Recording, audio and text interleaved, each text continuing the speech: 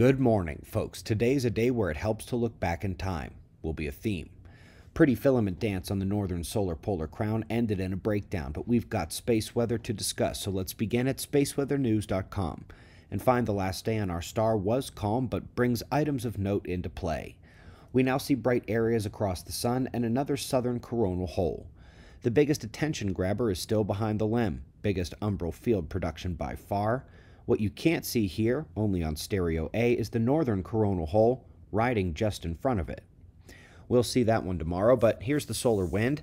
Top left, purple line is still plateaued, and that's indicating we're in the faster coronal hole stream, but it is moderate intensity only. Plasma speed isn't cracking 600 kilometers per second, and so the KP4, yellow instability marks bottom right. It's about all we're getting. Let's take a quick peek at the polar vortices. North is tightened here before it'll break down in the warmer months to come. It did tighten, by the way, very quickly when the coronal holes produced those geomagnetic storms last week.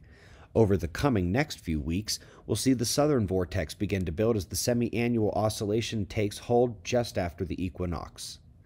Folks, this new paper is a pretty grant-baiting product out of the Shill factory, but one of its charts caught my eye. Did you know that in the late 90s, the world was curbing pollution, even having it drop back down slightly, and then the Kyoto Protocol happened, and what was supposed to kill emissions saw the greatest rise yet? We had actually gotten our polluting acts together again over the last decade until the Paris Agreement was adopted and emissions shot back up again. Folks, in addition to the climate stuff we usually show, their model failures, the grant baiting, they're ignoring the sun and cosmic rays and the changing Earth's magnetic field. A more insidious truth can be found in China's control over the climate story, far more than most of us realize, and those emission booms after the climate agreements are China picking up the slack from the rest of the world, creating rapid expansion of their field sectors, and it is one of a number of ways the CCP has used science to attack the rest of the world, which is where politics isn't politics anymore. It's in our realm. Speaking of which, you'll recall at the start of the month we shared the top climate journal on Earth indicating that Pacific droughts are a function of natural variability patterns. This is critical because we've been told for over a decade it's all our fault. Today, we follow up in that same #1 journal with the same conclusion made about precipitation extremes and daily rainfall averages.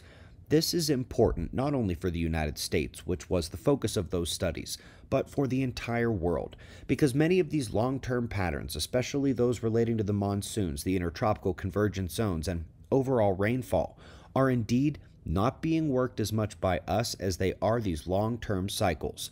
Most of those long-term cycles are worked by the sun and its longer decadal to centennial scales with about a 20 to 30 year lagged effect.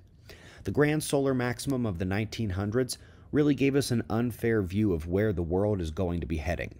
The trends are set to reverse and put the world back to more like it was most of the last millennium. So, for example, a random little place called Penrose, Colorado was once one of the apple capitals of the country. Then the mid-1900s and the grand solar maximum began a drop in precipitation that has turned the region into something of a high desert. Data suggests it spent centuries in the old paradigm, which is where it's going once again for a few centuries more. Looking back again to the beginning of the month, we have been tracking the record fast Earth rotation here this year, and they keep updating us faster and faster. Less than a week since our last look, we're seeing the same fastest day, but an overall quickening of the days to amplified excess milliseconds to spare at the end of the year, and a faster average day by another nudge as well. Faster and faster pretty much every time we check. Now, you're not going to feel this, not until the crust does. This is part of the predicted changes in Earth's ongoing cyclical catastrophe, and they are predicted to continue. An interesting article out of Princeton next, one I've been thinking on a while here, and while some of it is still a jury-out situation between my ears, something I agree with is a questioning of certain aspects of the foundation underlying how science works these days, and the idea that with so many mouths, the only real way to differentiate the truth is via correct prediction. In their case, they're hoping to do better fusion. In our case, well, each of you genuinely has the option of seeking out believing and putting faith in detractors of us or anyone else. If you haven't seen our video from Friday, all about predictions, watch it.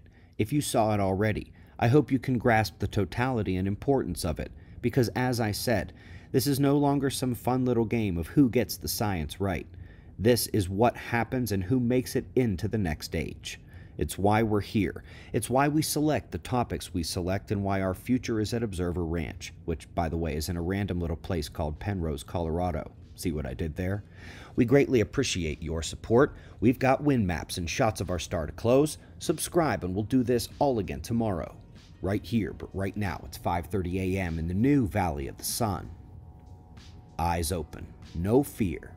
Be safe, everyone.